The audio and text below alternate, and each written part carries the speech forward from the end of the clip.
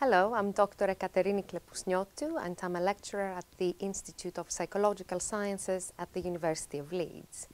Today I will be talking to you about electroencephalography, or EEG for a shorter version of that name. EEG standing for electroencephalography. So what is electroencephalography?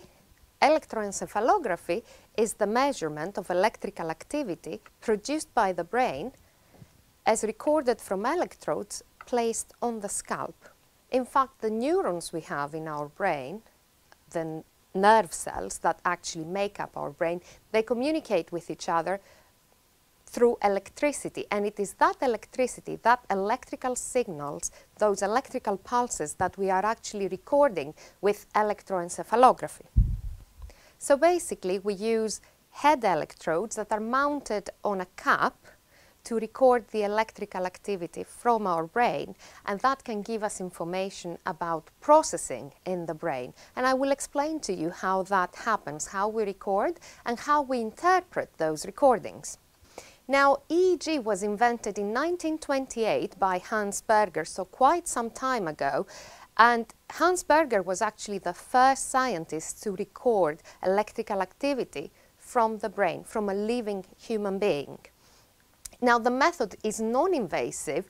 You may feel, oh God, electrical activity, putting electrodes on the scalp. But actually, we're just recording the electrical activity of the brain. We are not inducing any electrical activity. So it's our brain actually creating this electricity, and we are just measuring it, recording it.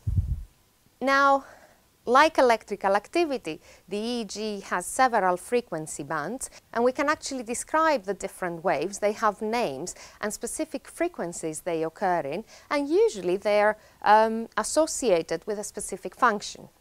So, for example, we have alpha waves that occur in frequencies from 8 to 13 Hertz. They occur usually more occipitally.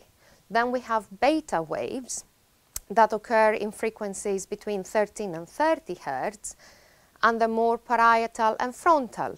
We have theta waves that occur in frequencies between 4 to 8, and we usually observe those in children or sleeping adults. And we also have delta waves that occur from frequencies 0.5 to 4 Hertz. And again, those are observed in infants or sleeping adults.